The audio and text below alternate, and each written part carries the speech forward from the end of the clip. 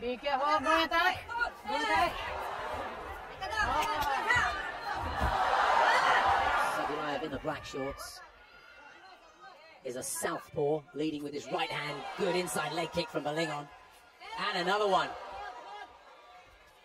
And upstairs he goes. That one didn't quite connect. I think Saadulaev got his left hand in the way and took a kick to the groin area there, but the fight continues and goes to the ground. Back up they come.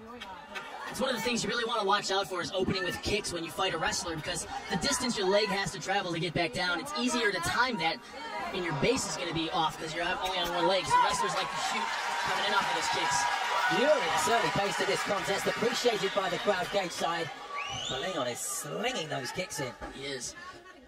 You know, Kevin needs to set those kicks up, I think, more with his hands, because the more and more he kicks, the more it's going to allow Yusup to see the timing and take him down, which is definitely an area that Kevin wants to avoid. It's a solid leg kick. He's going for the inside of that right leg of the Russian. That'll be sore tomorrow. Probably quite sore now. Good footwork by Kevin. You tell high-level strikers when they're able to get their combinations off, cut their angles. And that's like we just talked about. Off of that kick, Yusup's going to look to time it. And missed the belly-to-belly suplex. This puts Kevin in a very, very good spot.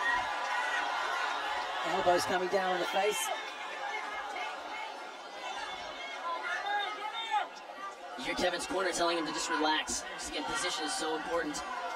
A lot of times wrestlers, they're not used to being on their backs. Their natural instinct is to get up and explode. Especially in the MMA, they're always, usually the guys, pushing the takedown. It's gonna be interesting to see what Yusup's able to do here from his jiu-jitsu base. He really wants to protect that left arm, though, that's up, and get it inside. It's giving Kevin the opportunity to start attacking it. Using the elbow, his right elbow, Belingon, to the side of Saadulaev's trunk. Has the advantageous position, but he's got to keep his awareness at maximum levels with a wrestler like Saadulaev beneath him. Yusup needs to get that left arm from around Kevin's arm and get it inside. See what he's giving him there is he has a head and arm triangle. He can start attacking that arm from up top. Great camera angle showing us how Saadulaev just hooked Belingon's leg there to try and get a bit of purchase to see if he could move himself free. No success just yet, though. Well, Kevin's shown us now why he was one of the top prospects in Asia.